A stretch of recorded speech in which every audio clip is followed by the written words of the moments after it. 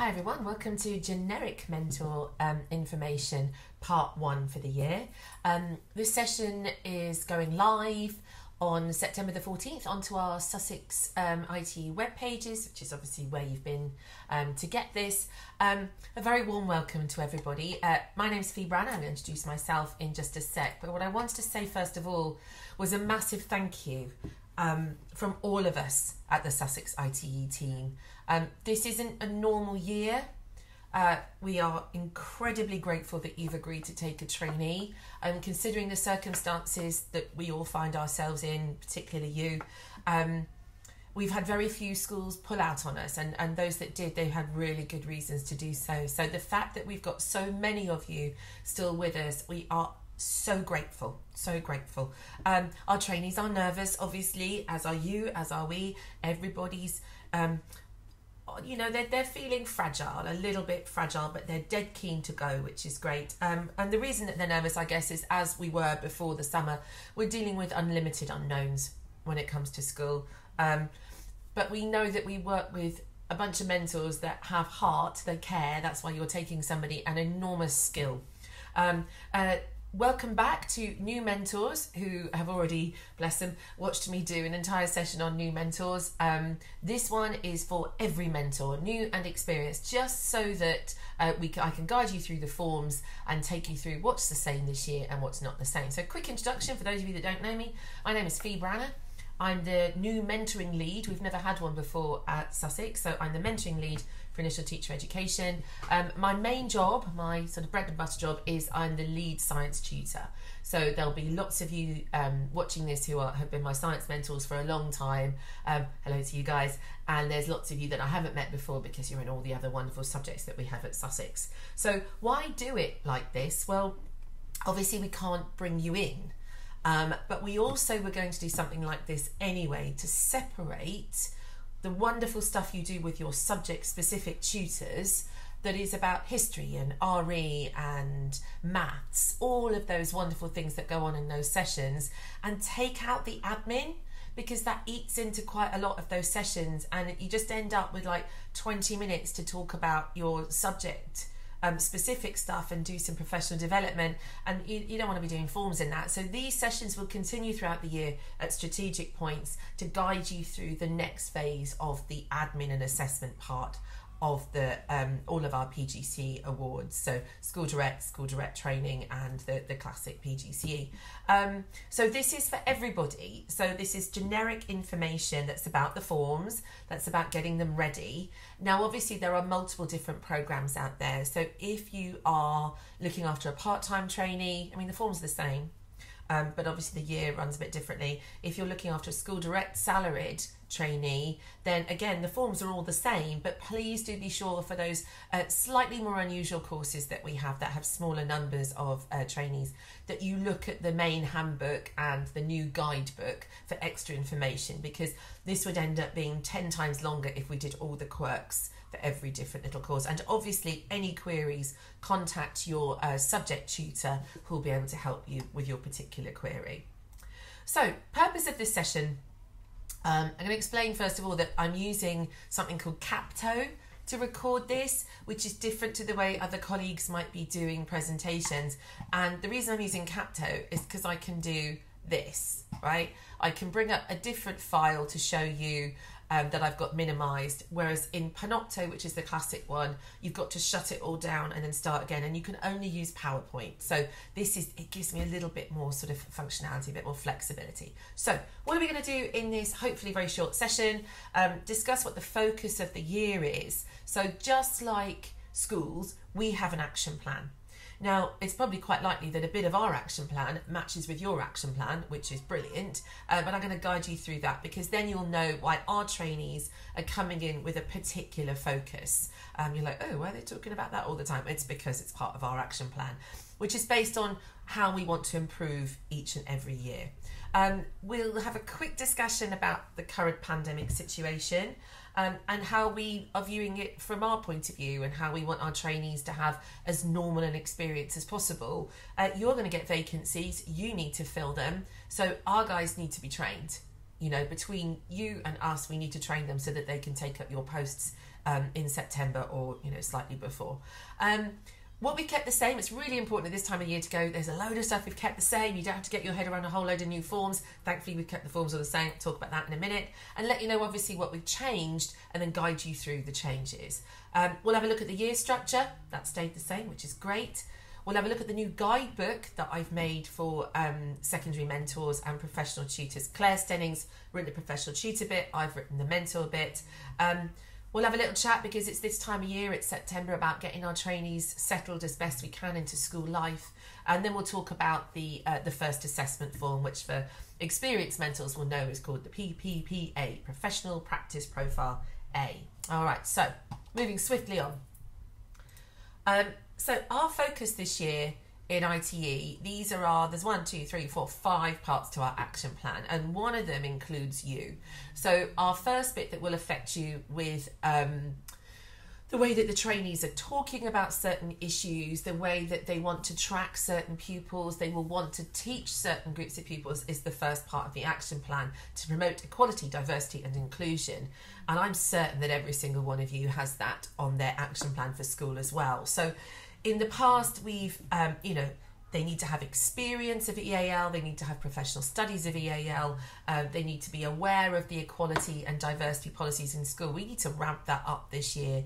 And when we talk about timetable, I think we should be thinking about how we choreograph timetables to enable the trainees to teach pupils with EAL. So be mindful of that when you're planning their timetable, to try and have the most diverse group of pupils that they can within their teaching week. We do need trainees to be better prepared to talk about their curriculum and why their curriculum looks the way it does. All of us have different curricula, yeah? So the one in science, we've got an obsession, I was going to say. We need to do loads of stuff about practical. DT is about practical. But those of you teaching English and history and RE and all the other subjects, it's different for you. The way you view curriculum is different. So we would like conversations to be happening about curriculum. So if you could weave that into induction would be great, or into mentor sessions to unpick, why do we teach it like that? Why is that important for our curriculum? That would be great if you could do that. We obviously need to move with the times, and hence doing a session like this, which is incredibly uncomfortable for me, I will admit. We need our trainees to get used to this too. They've got to get used to face-to-face teaching and having an online presence with their teaching as well. A lot of your schools won't be marking books this term, I've heard, but each and every one of you will be different. I mean, we work in Brighton and Hove. There's 9 secondary schools. Every single secondary school is doing it differently. And you'll have a chance to talk about that more in your subject-specific sessions, and we want to talk about it. We want to know where you all are so that we can help the trainees. But we've got to get them better with online systems and videoing themselves. So, hopefully there'll be more directed tasks from all of our colleagues about getting them used to doing this awkwardness, and because we're also used to face-to-face, aren't we? This is all very strange. Our communication with you, we want to improve. I think we're always pretty good actually, but we can always be better. So the first beginning is to appoint somebody to look after mentors as part of their role, to do the training. So you've got one person doing the training, one person to contact if you've got, queries about the mentoring role. But obviously contact your subject-specific people as well. But about this kind of stuff, contact me. And we want to make sure that you're as happy as you can be and are as informed as you could be about our courses. So we invite feedback, okay? So do let us know how we're getting on, especially me, I invite feedback.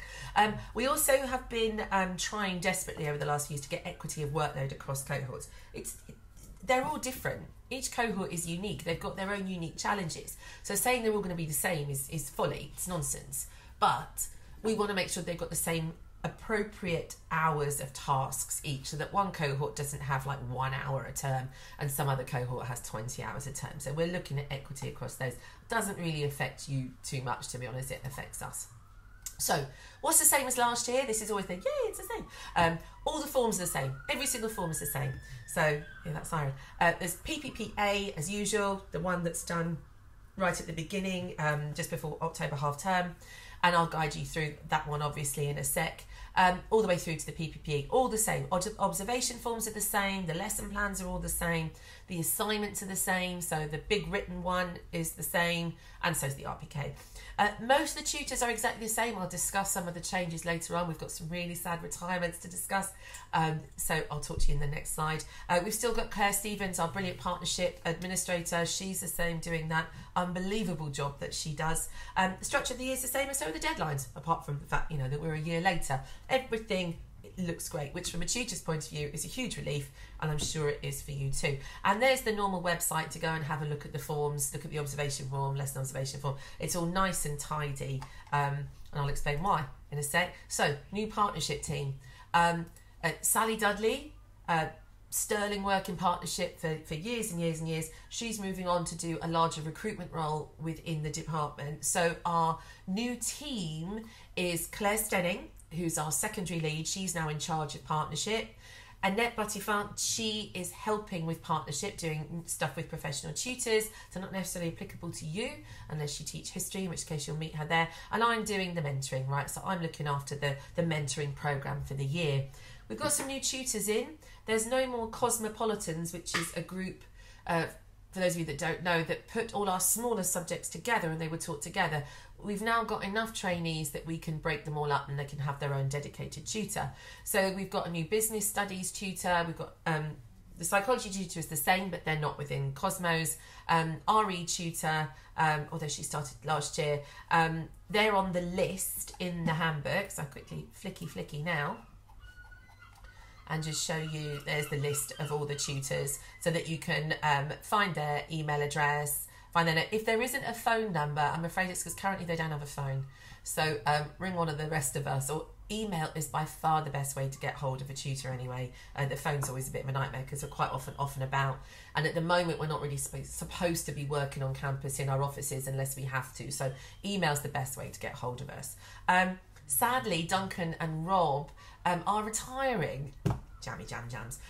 It's incredibly sad, but I think probably pretty great for them. So they're retiring, and taking their place is Stella Knight for music and Andy Lowe for geography. So we thank them, our colleagues, very much for doing that. But really sad not to have a proper do to say goodbye to Duncan or Rob. We've got a brand new guidebook. Let's flick that up again. So here it is in all its glory. This is what it looks like. So it's got this pretty cover. And that's new for you, just for mentors, and a section for professional tutors. These sessions are like tag-ons really to be able to watch and listen to, but everything you need now is in that guidebook, and it's not written like the normal handbook, so it's not in university speak. I've written it in the same style that I've written my science handbook, so hopefully it's useful to you. What's new is no more face-to-face mentor meetings, no more face-to-face new mentor training. It's all going to be like this through a screen, but not always the same. So this is pre-recorded, going live onto the website onto the 14th of September, but your mentor-specific meetings with your subject tutors will be synchronous via Zoom. So they'll be in touch with you this week, so the week of the 14th of September, to discuss the Zoom link. I'll show you the times in a sec, because we've got that one here. There will be more inputs throughout the year, much more inputs. They'll be pre-recorded like this and popped onto the website, and we'll email you to let you know that they are there. And obviously, what's new this year is a need to be flexible from us, from you, from everybody involved in teacher training, teacher education, because we don't know what's ahead of us, do we? I mean, I'm recording this on the Wednesday that they're talking about, they're changing the groups again about who can meet indoors and outdoors. So we've got to be responsive, we've got to be quick. And I'm talking about us here, not you. That's our job. Okay, next one. So leading on from the crazy times that we find ourselves in, you were all amazing when we had to go into lockdown last year. You responded really quickly. You looked after a load of our trainees. A load of them carried on teaching, but because you were there to continue to help them. So a huge thank you for that. Now this year, we don't want things to just stop. They can't stop. We have to train them. So our hope is that everything will carry on as usual, that they'll keep schools open, close everything else to keep schools open. So they keep schools open, They will gradually start to teach just as usual, and everything will carry on as normal. That's our hope, isn't it, for all of us? So we want them to carry on teaching as we would do any other time. So however you can do that within your school rules, we want them to teach. They will be on campus on Fridays. Okay, obviously if we need to change that, we will change that, but at the moment that's what we're doing. They're all wearing masks, they're all at a safe distance. We really hope that we will find a way to observe our trainees. We hope we'll be allowed into school, but if we're not, I'm just going to delete that, sorry. But if we're not allowed to go into school, then we will do it via video in some way, either pre-recorded or something live on a GoPro or something like that. We'll find a way. Each trainee obviously has their own dedicated tutor, so we know that they may be difficult times ahead, and we're going to be behind them every step of the way to deal with their school and their own unique experience, because not every school will do the same thing. They're already doing wildly different things, so we'll be behind them. Now, this one is important. Every lesson observation matters. If we're not going to be in, or we're going to be in sporadically throughout the year, whatever we write has to be the very best we can do. So where some colleagues have got used to just doing bits on bits of paper, I recommend that maybe we do a lot more on the formal form this year, that they're more verbose, that we get more detail on there, because if we then close for however long, then they have got some physical evidence that they can use towards the standards. So lesson observations are they're primo this year. We've got to make sure that we're getting those in super detail. Okay, so the training year. Okay, so what does it look like? It looks the same. So here's our normal PGCE one. There's induction as usual. Let me get my little pen because that makes life a bit easier. So induction as usual. They come into you there. Friday. So the same pattern as we always have, which is marvellous. PPPA, can I do this? There we go. PPPA there. That's great, isn't it?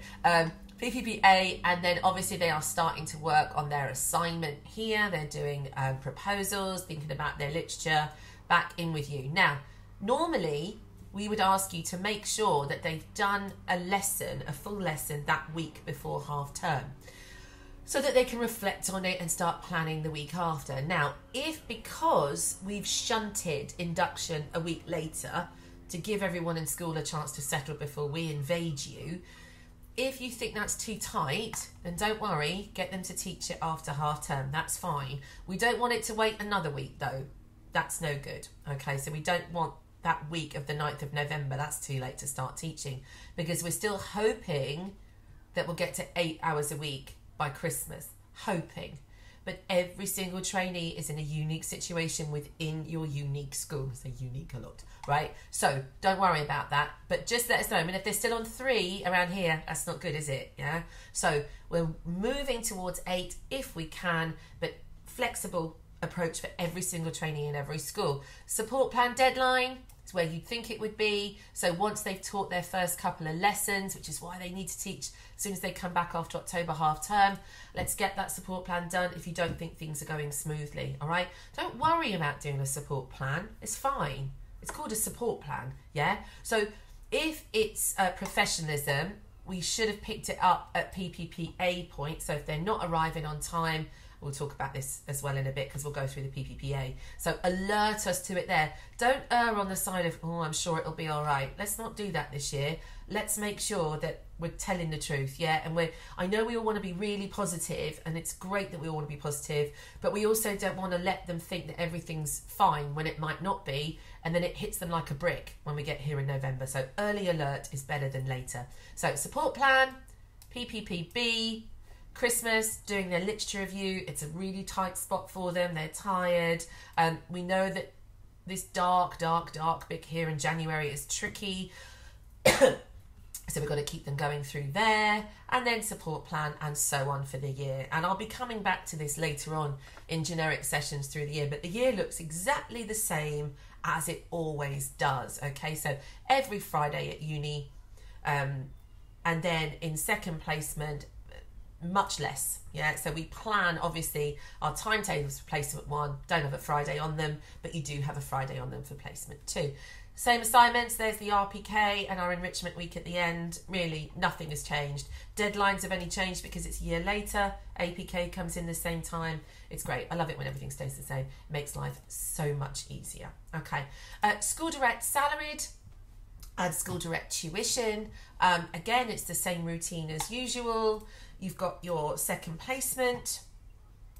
Contrasting, emphasize the word contrasting placement, where they really do need to go somewhere really different to hone their skills, all right? But that's the only thing that changes about our course, apart from, you know, school direct salarieds having their own timetable rules, okay? Deadlines are all exactly the same. Okay, now, here's something new for this year.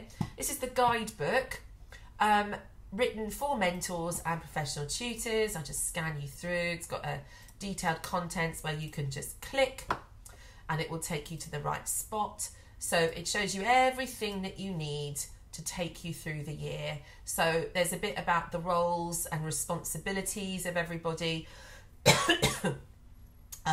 how we can get ready for placements, what their entitlement is, designing their timetables, what induction should look like in school, how to run your mentor meetings, etc. It's all in there this year. So hopefully you only need to go to the main IT handbook if there's a real problem. So for support plans and cause for concerns and those kind of issues. Mentors really only need to look at that. The trainees need to read the main handbook because that's got all about their assignments in, so it's important for them. So that's the guidebook. Please do read it and give me some feedback if you think there's stuff that I've missed. I'd really appreciate that. Obviously the main IT handbook, it's also on the partnership pages. Oh, I got that loaded. I don't know if I've got that loaded, but you can click on that, you know how to work it. And that's where all the forms are. And actually, cool. I will show you the partnership page. Here we go. So this is our partnership page that you just honestly just put ITE partnership in the little lollipop thing and you get in there straight away. Our handbooks for every subject are in the bit that's called handbooks. They're lovely and colourful this year. They're wonderful. I really like them. We've got things like mission statement. There's all your contacts that you might need, although they're in the handbook as well. There's our induction programme in there. And this is the one that's particularly for us, where these sessions will go onto this page once I've finished them. And the slides will go up there. So this will fill during the year, so you don't start off with too much information. And then there's the forms. So all the PPPs, all the different lesson plans, the weekly observation report, etc. They're all on there for you. Okay, so how do we get them settled? Now, I wonder if it might be a bit trickier this year. They certainly seem very keen. Everyone, all the colleagues that I've spoken to have said they're very keen. I think a lot of people are really pleased to have something steady going on. One of my trainees, he's been a driving instructor. He's a physicist who's been working as a driving instructor, and sure, he's really happy to be here.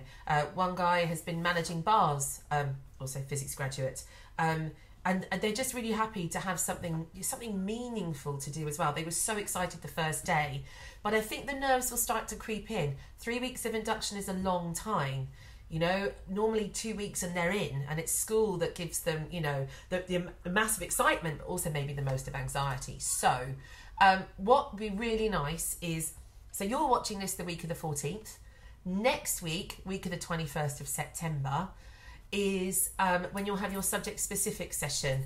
And some of them are a bit late. They're on a Thursday. So it'd be really good if we could email the trainee. So we'll make sure that tutors get you the email addresses. So email the trainee and just calm them down, ready for the beginning of term, ready for their placement. Just let them know dress code, what time to arrive, maybe a quick Zoom chat, but only if you've got time, no pressure on that one.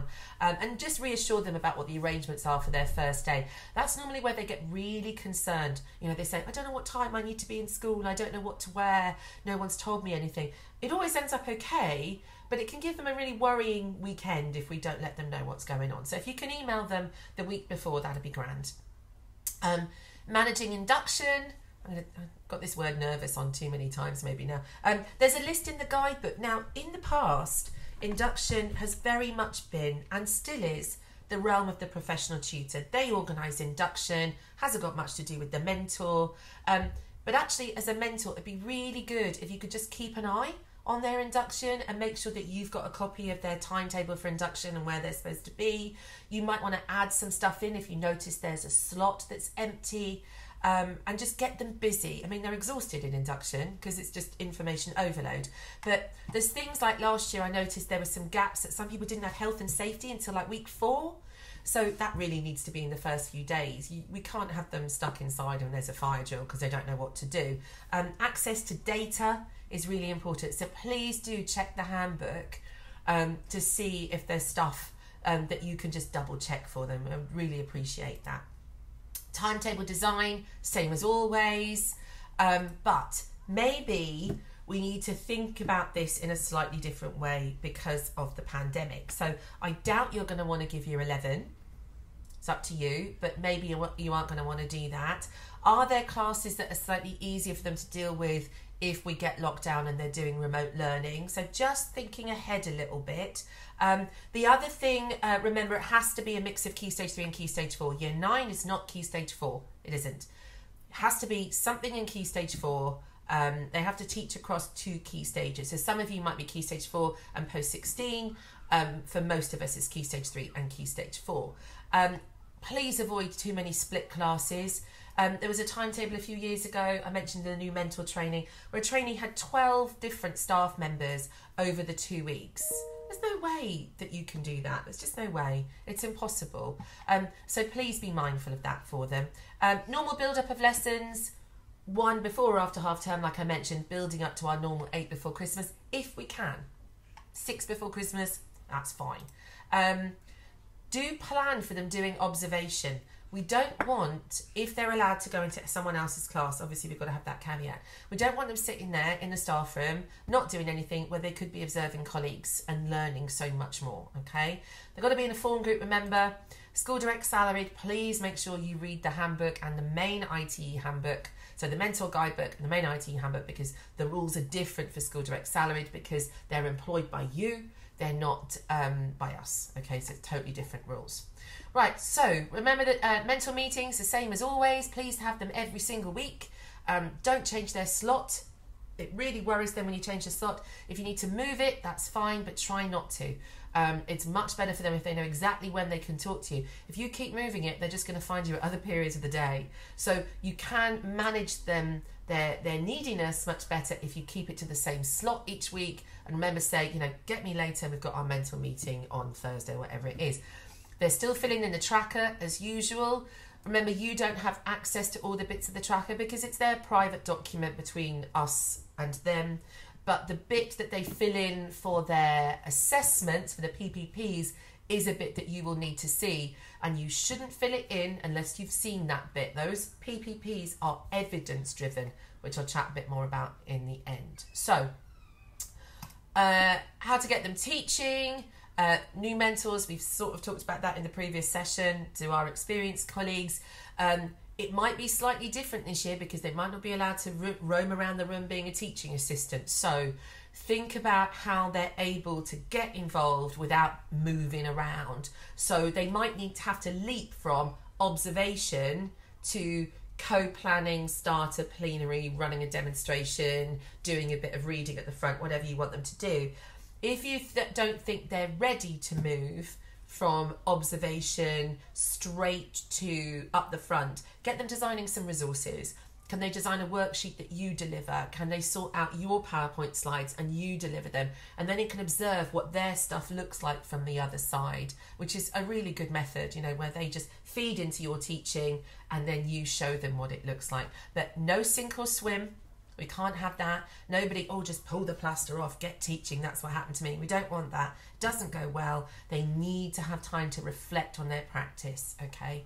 So, getting them teaching, any problems, you let us know straight away. If they're reluctant to get up there, if they seem to be stuck in a corner, just contact your subject tutor and they'll be on it straight away. So, end of phase meetings. So, you will have one just before October half term. So the PPPA, which is due on the 23rd of October, you'll have your end of phase meeting the week before or at the beginning of that week, because it's all a bit tight, isn't it? We're like a week short this year.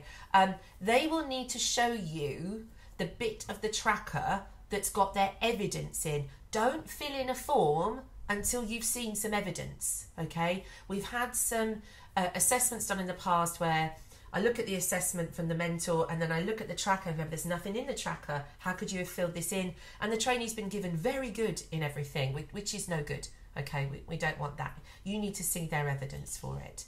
As I said earlier, observations are so important this year that we get those detailed and we get them promptly back to them. Don't be scared to just give it back live, please. Don't take it away and type it up. It's just wasting your time. Trust your judgment. Hand it over, okay? But as usual, one of our focuses, which it is for every IT department around the country, to be honest, is specific and focused feedback. Now, I'll do more on this in the next generic training. Once everyone's had a chance to get used to the forms and they've got used to their trainee, they'll be gathering different bits from the trackers to show you some good practice that we're seeing around the different cohorts. So for now, just focus on what are they doing well and be really clear. You did this well, you did that well, you did this well. So don't change those bits. Those bits are great. However, we've got to work on this and make sure in these early observations that they are geared to the stage that they're at. They are new, they're just learning to stand up and not be so nervous that they fall over. So just make sure that we're a little bit kind about how they come across in those first ones. So we always want you to co-plan. We have always wanted you to co-plan, and we do want you to continue to plan. So in a normal year, we want them to teach one lesson before October term. We explain that that's flexible. You need to co-plan with them those first lessons to guide them. Please remember that all their lesson plans need to be given to you in advance, okay? Always, always, always in advance. 24 hours is ideal. 48's okay, it's a bit stressful. 72 is just punishing, really. They just can't manage it. It's 3 days away. I don't think anyone can really get their stuff sorted that early. So their first lessons, guide them through them, plan them with them, show them the scheme of work. Remember, they need to be more inventive and adaptive than just following a scheme of work. They need to do their own thing, okay? Okay, we're nearly done. Filling in the first assessment. So the PPPA is due on the 23rd. You have your end of phase meeting with them either the beginning of that week or the week before. It looks the same as it did last year, year before. This bit gets filled in, the guff at the top, subject, mentor, all the rest of it. Please don't forget to tick, right? Don't forget to tick the box. We hope it's pass. If you want to tick fail, you have to have contacted us before. Please don't just tick fail and send it in, because especially for PPPA, I mean, that would just be horrendous. I mean, what have they done? But we can't do that. So, and when we get onto PPPB, you would have had to have done a support plan in order to make that happen. These are trainee reflections that you must read before you fill your bit in. They will do that based on their tracker. If the tracker is empty, they cannot fill this in. So ask to see their tracker bit where they've been filling in their evidence, okay? Final part of the PPBA. Now, because this is the A and not later on, we're not commenting on teaching, so we don't have the different strengths and targets boxes. It's one box about how have they settled in. So if you can still do it as three strengths and 3 targets, that's grand, but it can just be pros about how they've been getting on, because they might not have done anything that needs a target right now. So go ahead and write something in there. Maybe we start with the positive and then with the positive, you know, the sandwich that we're talking about, okay? You fill it in, get it to your professional tutor, they tick the pass, hopefully, and send it back to us. And it's the tiny little email down there, ite@sussex.ac.uk. Please don't send them all to me. I don't want, was it 300 and something PPPAs? They go to that email down there. Okay, I'm going to get my little draw thing and emphasise that. Hang on, it's down there. ite@sussex.ac.uk. Okay, send it to that. Okay, so hopefully that's it. If you've got loads of extra questions, then I probably haven't done enough, but I didn't want to make it really long. Your subject-specific sessions next week will just be about your subject, okay? They start next week, so the week of the 21st. The dates are on here. If they change, I'm sure your tutor, well, they'll have to let you know. They're going to send you the Zoom invite. So at the moment, I'm sitting here doing this on Wednesday, the 9th. We don't have every school confirmed. I hope by next Monday we will, and then I can get the mentor emails out to our subject tutors and they can contact you and keep in touch, and they'll send you the Zoom invite. The week of the 16th of November, I'll do another one of these. It'll be more focused on observation technique, on maybe mentor minutes when we've had a look to see what the trackers look like, and preparing them for the PPPB. Okay, the week of the 23rd is your next subject specific one, and then the B is due on December the 18th. And I think that's it for now. I hope that's it for now. I will make sure that my email is on here, which currently it's not, but I will make sure that it is, so that you can contact me directly. This session has gone on the webpage where all the other information will go on for all mentors during the year. So thanks ever so much for listening, and thank you so much for being a mentor with us this year. I don't think you can appreciate how much we value it. We hate getting emails at this time of year where schools pull out on us. We do understand it, but honestly it makes your heart sink. So thank you so much for being with us, and let's hope this is a really good year. Okay, take care everybody. Thank you ever so much, and I hope to see you face to face soon.